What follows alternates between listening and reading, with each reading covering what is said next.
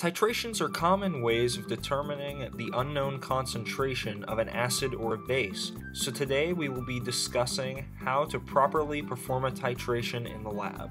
A titration is a process of determining the concentration of a dissolved substance in terms of the smallest amount of reagent of known concentration required to bring about a given effect in reaction with a known volume of the test solution. In other words, a solution of known concentration, called the titrant, is added to a solution of unknown concentration, called the analyte solution, in order to discover the concentration of the analyte solution after the equivalence point is observed. So in order to find the concentration of the analyte solution by titrating, it is important to know the concentration of the titrant and also to find the volume of the titrant delivered during the titration. Before each titration, it is important to prime the burette, meaning to rinse it 3 times with both water and the titrant solution. In this tutorial, 3 titrations will be performed, each titrating a solution of sodium hydroxide with a KHP solution. After priming the burette, Allison observes the initial volume of sodium hydroxide in the burette, which appears to be 3.39 milliliters.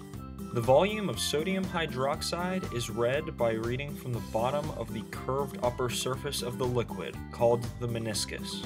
Allison performs the titration by adding the solution of sodium hydroxide to the solution of KHP while swirling the reaction vessel until the phenolphthalein indicator in solution turns pink, indicating the equivalence point has been reached. The pink color observed should be faint. If it is too dark, the equivalence point may have already been passed. Allison observes the final volume of sodium hydroxide solution to be 37.51 milliliters.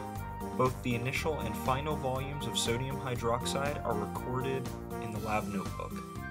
Gina begins the next titration by priming the burette and reading the initial volume of sodium hydroxide to be 6.42 milliliters.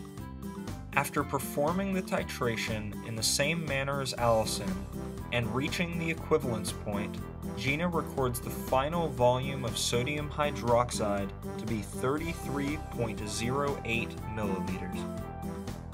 After once again priming the burette, Ryan begins the 3rd titration. He observes the initial volume of sodium hydroxide in the burette to be 5.79 milliliters.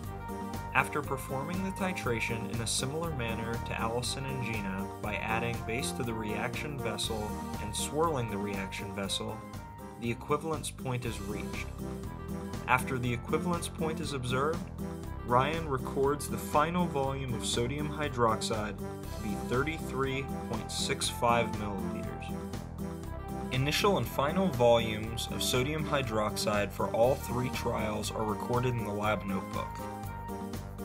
Moles of the sodium hydroxide solution can be calculated by using the molar ratio in the chemical equation.